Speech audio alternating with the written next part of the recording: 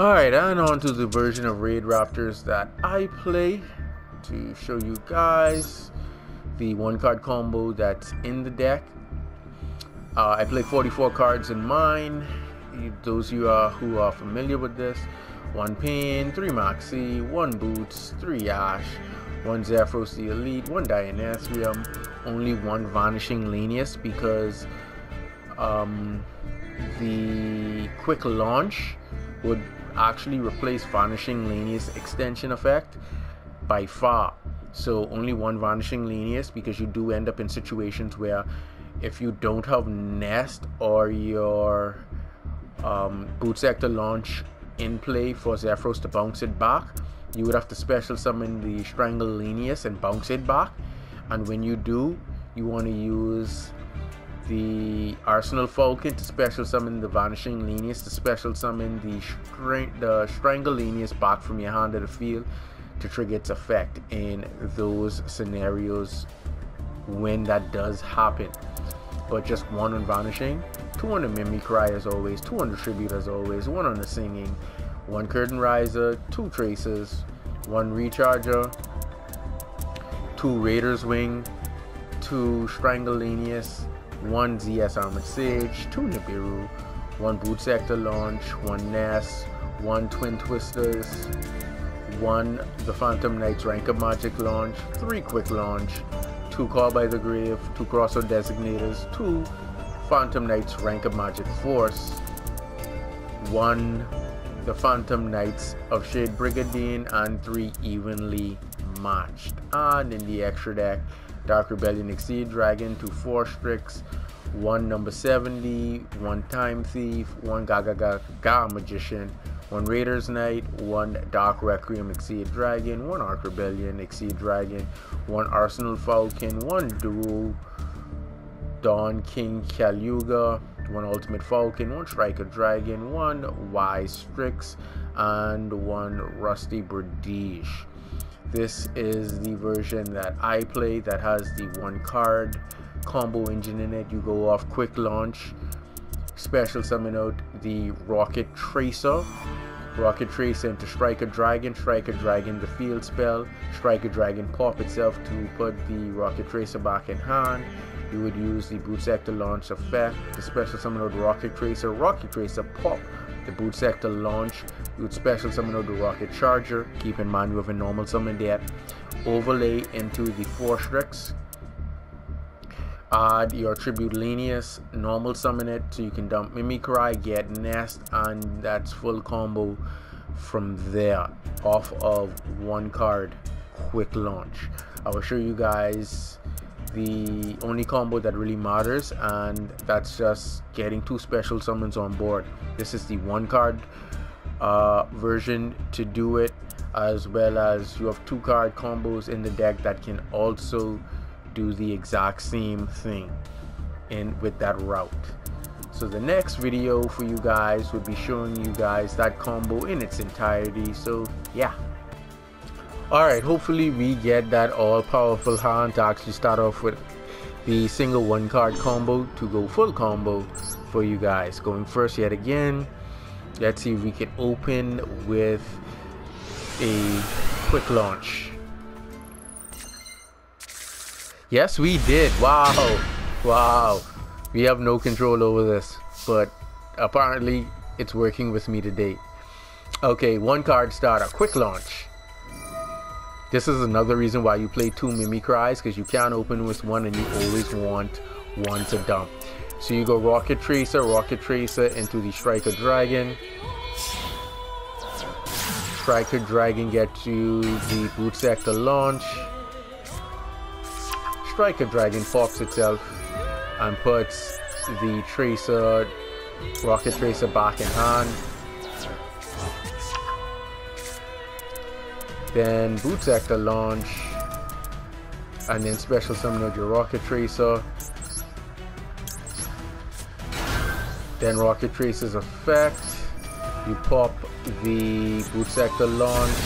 This would be your second special summon as you use Boot Sector launch to special summon a Rocket Tracer. Well, this would be the second time Rocket Tracer would be hitting the field as you use the quick launch to initially first special summon him. You're going to go into that first 4 Strix, tribute Lanius, detach anything, doesn't really matter. So you could dump that Mimicry from there. Mimicry to get you Nest.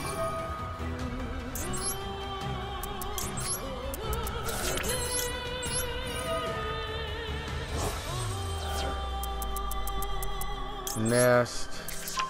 This is the reason why I didn't play it online, because it's actually faster just playing against the AI, trying to get the combo off.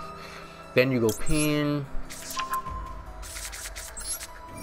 Pain on the tribute. We take 4. If you do have the Singing, special summon out Singing, then activate Pain's effect, so you only take 100 points of damage. You're now going to link into the Y Strix.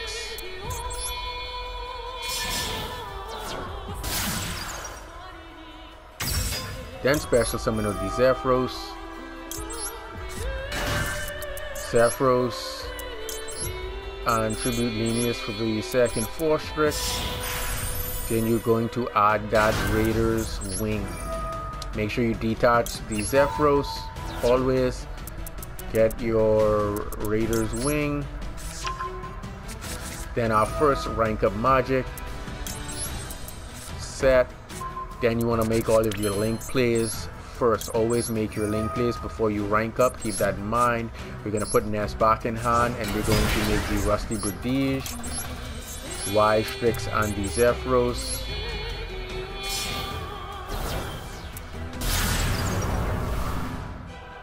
Then we're going to send Boots so we can set our second rank up magic, and then use Boots effect to add the third. So we're going to set the rank up magic launch, and then use Boots to get on third rank up magic. We didn't open with the Shade Brigadier this time, but it honestly doesn't matter. Like I told you, full combo is just having the Arsenal Falcon and Dark Rebellion in play with both rank ups. Now from here we can actually rank up, and we're going to banish 3. The 3 you would banish would be Rocket Charger, Tracer, and the Striker Dragon. Now, the only time you don't banish your Tracer and your Recharger is if you were able to bounce your Boot Sector launch back in your hand. Then when you summon Boot Sector launch during the following turn, if your opponent manages to hold your board, you can special summon back. If your opponent has 2 or more monsters, special summon back both rockets. Overlay into the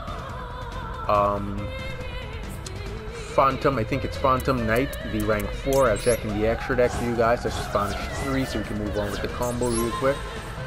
Arsenal Falcon, defense position, or Raider's Knight, so that you can go into the Raider's Knight and then go into the Arc Rebellion to negate all monster effects on the field and gain all the attack points.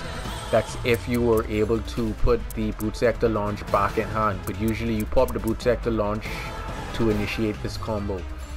From here, you would detach a material to special summon make sure you detach your Tribute Lanius, a Strangle Lanius from your deck straight to the field, defense position, and immediately activate its effect to special summon the Tribute right back to the field. And then you'd be able to detach using the Raider's Wing to ensure that the Arsenal Falcon has no materials. You would then make the Dark Rebellion to finish off this combo. Since the defense of Strangle Lanius is higher, we're going to leave that on the board. We're going to get the Dark Rebellion defense position. No, we're not going to pop. There's no other effect to activate from the graveyard to extend to get the Time Thief. If this Mimicry was another Raidraptor such as Singing, we could have made the Time Thief still. But that's irrelevant. We're going to set our next rank up magic. You still have full combo to stun the board and execute your plays. We're going to end with that.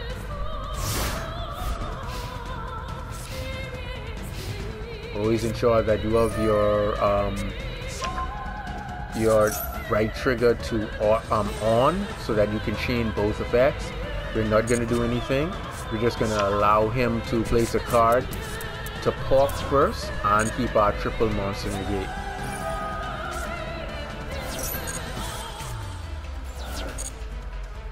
We're gonna go to auto for now, just so that we don't have to say no too many times.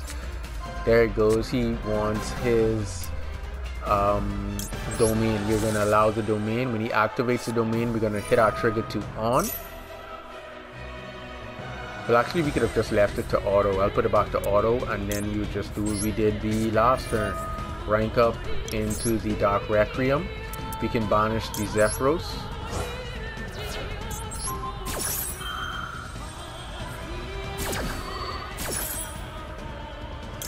Dark Requiem, and then pop a card.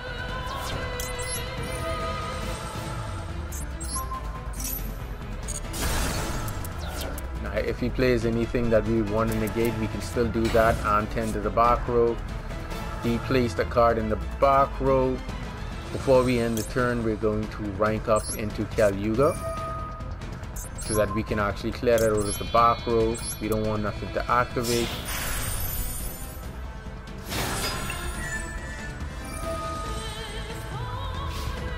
During the end phase, Calyuga's effect goes off. We're going to detach, rank up Magic Launch, and we shouldn't have anything feasible. I think that's only the first Monarch.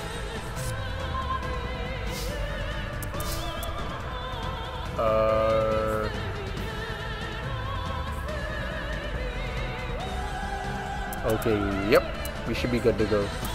Now we can actually use Strangleini's effect again, so we can get another Raidraptor from our graveyard. Oh, I wish that was a 4. Mimicry summon, and we can still get into that Time Thief that we wanted. And I put that Raptor inside the wrong zone. I should not have put it in Rusty's zone. I could have gotten a pop along with the Time Thief, but it's really irrelevant at this point. We can actually jump him before the end of the turn, so we can get an additional add-on a Raidraptor, but it's irrelevant. From here, we're just going to assault the board. Rusty, then Time Thief, Requiem,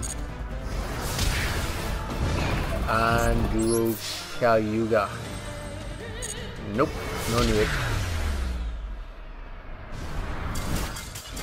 And that was the full combo coming from the 1-card engine.